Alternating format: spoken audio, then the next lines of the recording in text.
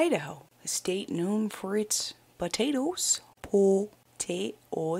and being real cold and northern and stuff, and having some beautiful places because them Rocky Mountains and such. The city that we're going to be talking about is actually just 2 miles outside Boise, and it is called Garden City, Idaho. Now, Garden City, Idaho is roughly home to 12,000 people and is clearly a suburb of Boise. Idaho is a fairly safe place, but the poverty and sometimes drug abuse in this particular city doesn't make it the safest place to live, according to the Census Bureau. It's okay. Statistically, it's higher than it should be, but either way, this case still rocked Garden City pretty damn hard. So today, we're just gonna jump into it and start talking about people. And the first person we're gonna talk about today is Brian Geddes. And he is the victim, unfortunately, in this particular case. But here's some background on him. He was born in 1962 in Sacramento, California. He had one younger sister, and eventually, I couldn't find this out. I don't know how he got to Idaho, but he did. He got to Idaho, and he also had 2 children and 5 grandchildren at the time of his passing. Now, Brian Geddes was a self-made man. He actually had a $600 unemployment check in the 80s. And what he did is he took that, bought a car, fixed it up, and flipped it. And did that over and over and over again till he was a self-made man. And then at that point, what he did is he had started investing in real estate. So he was definitely sitting on a small fortune at this time. And he was pretty close to his daughter Megan and his kids. So he seemed like a good guy, and the cops even said he seemed to be an upstanding citizen. The concern comes in when Megan, who was Brian's daughter, couldn't get a hold of him on his birthday. And several days later, she got a text from him saying that he was across the border in Nevada gambling, which was very unlike him. It was very out of character. So Megan and her brother became very suspicious, and rightfully so, and went to the cops. Now, before we go down that full rabbit hole, there's somebody that Brian met between this time period we're talking about, before his daughter reported him missing. He met this beautiful young girl when he was on the walking path near the river near his house, which he loved very much. And her name was Jordan. They were talking, and it sounded like he was taken by her beauty, but it was just casual conversation, nothing more than that. They just kind of had a little bit of a spark. So it was not that long after, he hears a knock at the door, and he opens it, and it's that girl Jordan he had met on the trail near his house. Now, she was standing there pretty shaken up and bruised and hurt, and she claimed that she was being beaten by her boyfriend. So Brian brought her in and also called the cops, which is, the right thing to do. However, Megan, once again Brian's daughter, is very suspicious of Jordan because she's this beautiful young thing. And as I said before, Brian's pretty wealthy. So Megan's like, hey, Dad, maybe watch out for that, because that could lead to a potentially perilous situation for you. And Brian told Megan, don't worry about it. We're just friends. Now, what we're going to go ahead and do is I'm going to introduce you a little bit more to Jordan. So, Jordan Shaver was born in 1991. Her parents divorced very young, and her mother eventually remarried, but that did not change their financial status at all. The place they were living, which is, the suburbs of Boise, had a very high crime rate, just like Garden City, because of the poverty and drugs and everything going on. So people were already in poverty, and she was one of the poor people among her peers, especially in school. Everybody described Jordan as very bubbly and outgoing and really liked to be around her, and she was always positive and happy. And when she went to school, she eventually developed a crush on a boy, and his name was Burke Gamblin. Unfortunately, many of her peers looked at her and labeled her as quote-unquote trailer trash. Now, I think that's a terrible term, and I feel bad for anybody who's ever had to deal with that, but that's how her peers described her at the time. And by the time her and Burke were in high school, apparently she had a tattoo on her chest and was viewed as angsty. So she had befriended Burke, and he actually even tried to kiss him on her 10th birthday, and he kind of got really mad at her, and they just grew more and more distant. Now, after 2009, which is the year that both Jordan and Burke graduated, Burke said he was studying and doing some stuff to, further his education and get a career going. And he went on Facebook just as a break, in between studies, and saw what he thought was this guy, Jordan, liking all his photos. And he was like, who the hell is this guy? So then he clicked on the profile and looked, and it was actually Jordan from elementary school, that girl that tried to kiss him. And he said he was enamored with her.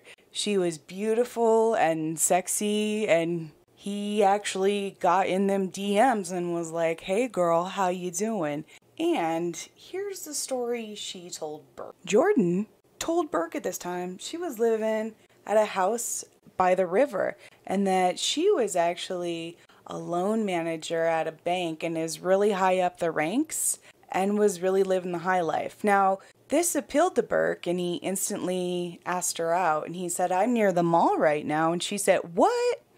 Me too. So they met at the mall, and for their first date, Burke said they went and tried on Halloween costumes because it was roughly October, and they really ended up liking each other's company. And after that point, we're, in that fun honeymoon phase where you spend every waking moment together. Now, for the longest time, Jordan never brought Burke over to her house. They would only go over to Burke's apartment, and she would help him study.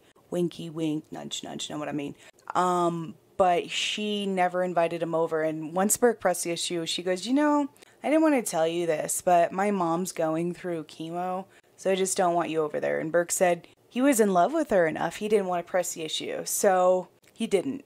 And at one point, Burke was feeling so good, he brought Jordan over to meet his whole family. And his whole family really liked the girl, and that made Jordan trust Burke even more. So she finally invites Burke over to her house, and he pulls up. Now, it's a trailer, but it's stunning. It's on the river. It has this huge big screen TV.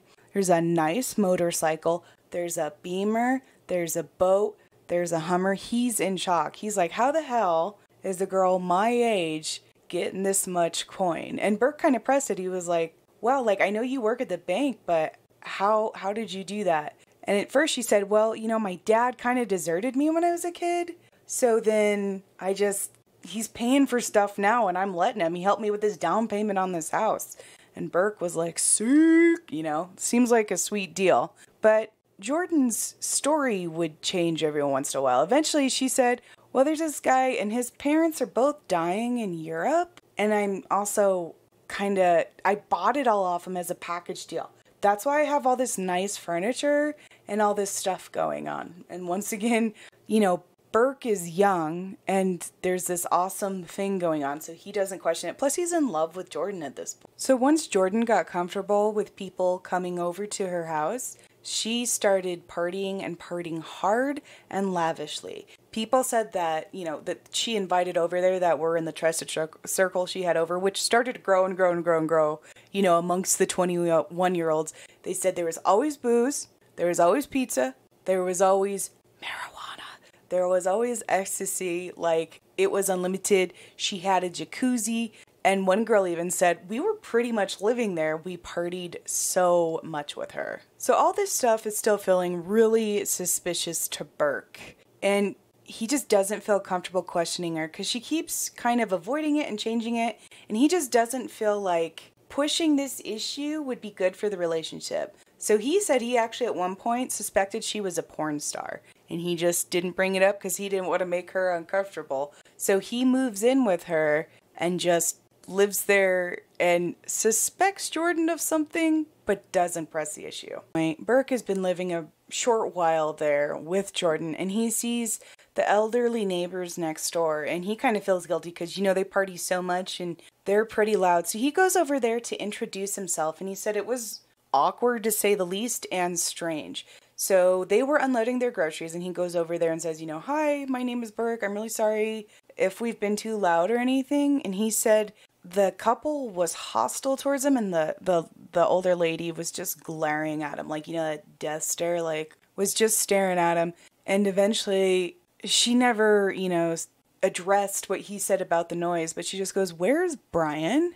And Burke said, "Well, Jordan has been house sitting for him." That's what she said. And the older couple goes, "Yeah, she told us that too, and we're not buying that." So now Burke is kind of on high alert. So after this strange interaction Burke has with the neighbors, he confronts Jordan about it. And she has another great explanation again. She goes, "I told them who I was. I introduced myself. I'm pretty sure they have Alzheimer's because I told them exactly who I was, and they just don't seem to remember me. I've tried to talk to them again. I definitely think they have Alzheimer's." So Burke was like, "Yeah, okay, that seems plausible. I'm 21. I'm getting all this stuff. Cool." So they just keep going along with it. So at one point, Jordan goes out shopping, and one of her girlfriends and a couple other people are just there holding down the fort, watching TV in the daytime. And they said they see this guy coming up to the door, and he just walks in, and they're freaked out, right? And they go, "Hi, this is Jordan's house." And all the guy says is, "Where's my dad?" So this is Brian Geddes' son coming in, clearly, spoiler alert, if you haven't figured out whose house it is. Yeah, Brian Geddes' son is there and is like, "Where's my dad?" And he goes in there, and it's all of Brian's furniture, all his stuff, and he is mad as hell. Now, during this time, Jordan comes home and confronts him, and she holds on to that story. She keeps saying, "He's still partying out in Nevada." And Brian's son was pissed off. He was not having any of that. He was furious. And he goes, "I don't believe you," and storms out. Now, everybody around Jordan said it really shook her up. And when they went to console her, they thought, it's because this giant dude just went through their house. But she was actually concerned about him contacting authorities. So that made a few of her friends even more suspicious. So now we're about 3 weeks out since Megan, Brian's daughter, has last spoken to her father in Nevada. So she goes to file a missing persons report because, the stuff that she is getting communicated from her, it's not his verbiage, it's not the way he speaks, and the fact that he's partying in Nevada makes no sense at all. It was called Jackpot City, I believe. Let me check that. Just Jackpot, Nevada, which is across the border in Nevada. Apparently it's really close to Boise and people go over there. If you're in some of these mountain states, we got stuff like that. Like we got Black Hawk here in Colorado. We got stuff like that. But anyways, she was like, "My dad would not be there. These texts coming in are super weird. I'm to call in the police." So after this, Megan files a police report. Then she goes over to her father's house. She has met Jordan before. Keep this in mind. She has met Jordan before, right? She goes to talk to her and knocks on the door. Jordan answers, doesn't remember her, and goes, "Who the hell are you? Get away from my house." And then Megan goes, "I'm Brian's daughter. Don't you remember me?" And Megan said her face just went flush, like she'd seen a ghost. She knew she had screwed up. So this was in 2012, so thank God everybody had GPS trackers on their phone. They trace Brian's cell phone signature to a Walmart inside Garden City. So they go over there to confront Brian since he appears to be a missing person. But guess who it is when they find the cell phone? It's Jordan. And the police go in and swarm her. And once she figures out, at first she tries to act like she doesn't know what's going on. And she just, she doesn't see the police, right? Like that's bullshit she pulls. And then the cops, once she realized she fucked up, she just goes with the cops. So at this point, the cops didn't technically arrest her, but they are interrogating her. So when Jordan starts speaking, initially the story she tells is a variation that she had told Burke, that she was house sitting for him. But then the story takes a twist. And she says Brian was addicted to drugs. And she even rode one time with him to that Walmart that they just picked her up from and said she saw him do a drug deal.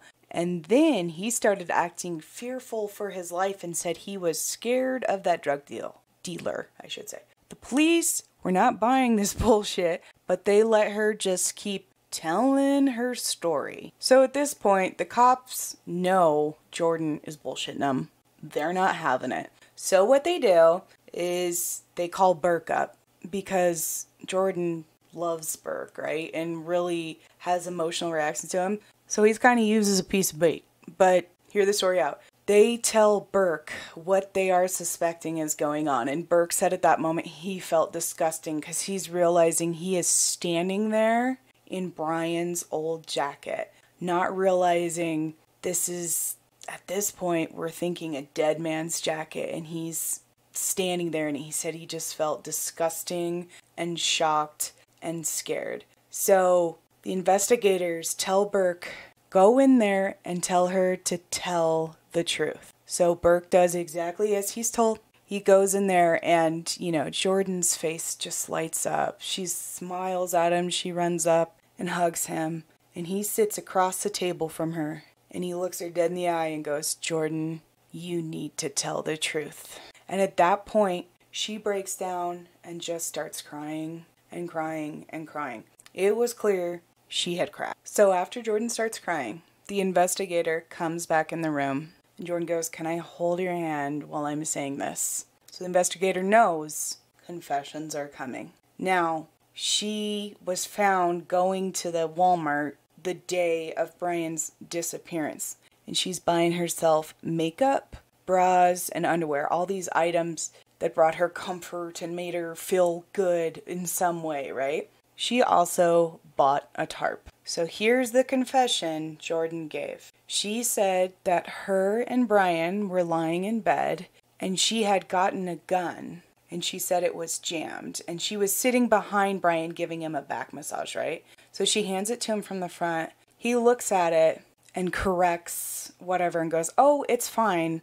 And then takes his arm and puts it behind him to hand it back to her. And she said when she grabbed it, apparently the safety was off and she shot him in the head on accident. And she freaked out and didn't know what to do. So she let him lie in that bed for a while, went to Walmart, got that tarp. Now, like I said before, this house that Brian had was a trailer. So she removed some of the metal siding and got access to the crawl space and put Brian's body in there and then just moved everything back. So Brian had been there the whole time. When the autopsy report was returned, it was confirmed that Brian was shot in the back of the head. And when they went to investigate the house that everybody had been living in, they found that Jordan didn't even replace the mattress. Her and Burke had been sleeping on top of the mattress that Brian was murdered in, unbeknownst to Burke, which is absolutely nauseating, even those words leaving my mouth. So, in December of 2013, Jordan goes on trial. Now, she goes in and pleads guilty to second-degree murder. She takes a plea bargain. Something to note about this is they had to make sure Brian's family consented to this. And when Megan was speaking about it, she said, I was up for it because I didn't want her to be able to walk away with just the charge of manslaughter. Now, Jordan ended up getting a life term. However, she will be eligible for parole in roughly 20 years when she will be 41 years of age. Now, in her statement to the courtroom, she took full responsibility for her actions and plead to Brian's family to please forgive her. Now, Brian's son was not interviewed, but like I said, Megan was definitely, if you watch the snap thing, she was very vocal and talked throughout the whole thing. She said she doesn't forgive her, and I don't blame her at all. She goes, I don't know if I'll ever be able to forgive her, and I totally get that. So, yeah, like I said, when Jordan is 41, she'll be eligible. And Burke, poor Burke, I feel bad for these guys because they're, her friends and Burke. because they were all young and just having a good time, and now they feel, disgusting because they were partying at this guy's house that their friend murdered unbeknownst to them. And just the lasting repercussions of that is terrible. I feel so bad for Brian's kids and his grandkids. And this, he was living a really great life at the time. They said he was getting ready to retire. He was going to have early retirement and go have a great rest of his life. And Jordan ended all of that. And she's claiming she did it on accident. And obviously, she and Brian are the only ones that know the truth. But the prosecution said that they thought Jordan was doing everything to impress those friends that viewed her as trailer trash when she was young. So she literally murdered to be accepted by people she had grown up with. And that in its own right is incredibly tragic and sad. Usually I really condemn these killers, and I still think everything that happened was absolutely horrific, but it's complex because that's such a childlike way of thinking. In my opinion, Jordan should be in prison for the rest of her life, but it's really, really sad too. Like, I do have the slightest amount of empathy for her because the human need to feel accepted is so big. However, murdering someone to get that is absolutely, that's evil manifested. So, like I said, this is just a really sad case. And I feel bad for everybody involved. And Jordan ruined so many people's lives. They robbed Brian's family of Brian. He was quite close with his kids and stuff. And now he's this, figure that everybody loved. And he was taken from them too early. And Jordan is stuck in prison probably for the rest of her life for what she did. And it was all just to be accepted by her peers. So it's a tragedy for sure. Thank you guys so much for watching my channel. I know that one was a bit darker and there was much less black and white than what there usually is. But I did find the case interesting, and don't always believe people if something seems to be too good to be true, I guess, right? Like, and it was. Yeah, so that's what I could take for this story, but I will go ahead and try and upload again. If you guys took the time out of your day to watch this video, I deeply appreciate it, and I hope to see you again soon.